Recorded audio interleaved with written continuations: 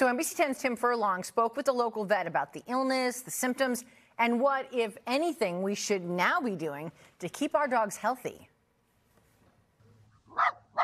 At this dog park in Westchester, well, I'm concerned I have 2 young dogs.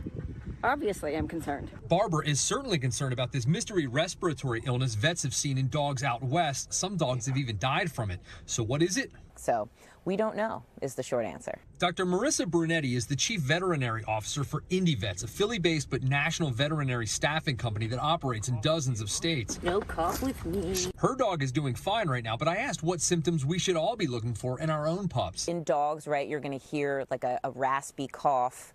You may see some lethargy, so your dog may not want to play as hard.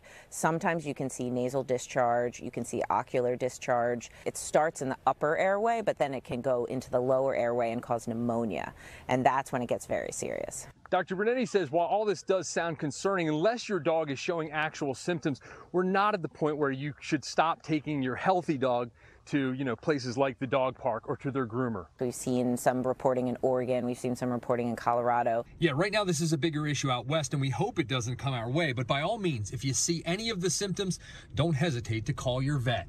Any difficulty in breathing with rapid respiratory rate, inability to catch their breath, right, or exercise intolerance, like stopping on a walk, you should go to your vet right away. Tim Furlong, NBC 10 News.